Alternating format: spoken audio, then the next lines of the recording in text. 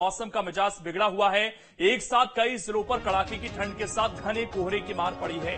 ग्वालियर और खजुराहो दतिया में घना कोहरा छाए रहने के कारण दृश्यता घटकर 50 मीटर रह गई है। वहीं प्रदेश की सबसे कम न्यूनतम तापमान वाले स्थान में सिंगरौली जिले का देवरा रहा, जहां 5.02 डिग्री सेल्सियस न्यूनतम तापमान दर्ज हुआ। कई जिलों में कड़ाके की ठंड ने लोगों को परेशान कर रखा है।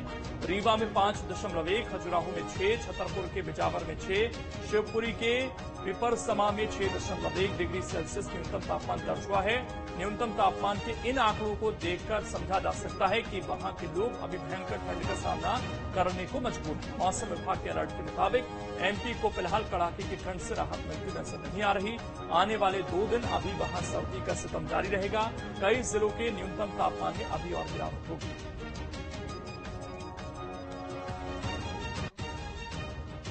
मध्य प्रदेश में सर्दी अपने प्रचंड तेवर में है। तापमान में गिरावट से कई जिलों में हाड़ कपा देने वाली ठंड पड़ रही है। ग्वालियर समेत जहां कई जिलों में कोहरे से विजिबिलिटी कम है, तो वहीं पश्चिमी विक्षोभ एक्टिव होने से कड़ाके की ठंड पड़ रही है।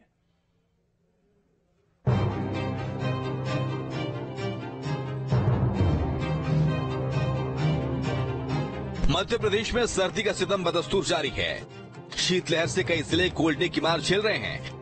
भोपाल, इंदौर समेत प्रदेश के कई जिलों में बादल छाने के साथ साथ कोहरा भी बरकरार है। मौसम विभाग ने पश्चिमी विक्षोभ के एक्टिव होने के साथ ही कड़ाके की ठंड पड़ने की संभावना जताई है। 5 बड़े जिले भोपाल, इंदौर, ग्वालियर, जबलपुर, उज्जैन समेत प्रदेश भर में जनवरी के दूसरे पखवाड़े में ठंड तेज पड़ती है। कई जिलों में मौसम का डबल अटैक जारी है। दिन और रात की टेम्परेचर में फिर गिरावट हुई। ग्वालियर में दिन का तापमान 19.5 डिग्री रहा। भोपाल के पारे में 2.8 डिग्री की गिरावट दर्ज की गई। इंदौर जिले का तापमान 24.9 डिग्री रहा। उज्जैन में 27 डिग्री और जबलपुर में 23.7 डिग्री पारा रहा। 10 शहरों में रात का न्यूनतम तापमान 10 डिग्री से नीचे लुढ़का है। जहां तापमान में गिरावट आई है, तो वहीं कई जिलों में शीतलहर के साथ साथ कोहरे का पहरा बरकरार है। सीधी, सतना, रीवा, छतरपुर, नीमच, मंदसौर, शिवपुरी, ग्वालियर, दतिया और भिंड जिले में धुंध की वजह से विजिबिलिटी कम हुई है। इसके साथ ही तापमान में गिरावट आई है। खजुराहो में दिन का तापमान 6.6 डिग्री लुढ़क कर 17.4 डिग्री पर आ गया। रीवा में 4 डिग्री की गिरावट के बाद अधिकतम तापमान 21.2 डिग्री रहा। नौगांव में 21.5 डिग्री, पचमढ़ी में 22.4 डिग्री, सीधी में 22.6 डिग्री, सतना में 22.9 डिग्री तापमान रहा। वहीं रायसेन, मलाजखंड, टीकमगढ़, धार, उमरिया में पारा 25 डिग्री से कम रहा। खंडवा और खरगोन में पारा सबसे अधिक रहा।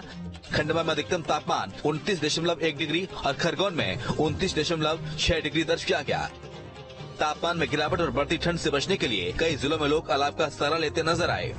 मौसम को लेकर संबंधित विभाग का कहना है, पहाड़ी इलाकों में बर्फबारी होने से मैदानी इलाकों में ठिठुरन बढ़ गई है। प्रदेश में वेस्टर्न डिस्टर्बेंस एक्टिव हो रहा है, जिसका असर प्रदेश में 2-3 दिन देखने को मिलेगा। फिलहाल मौसम को लेकर विभाग ने अलर्ट जारी कर दिया है। आने वाले दिनों में भी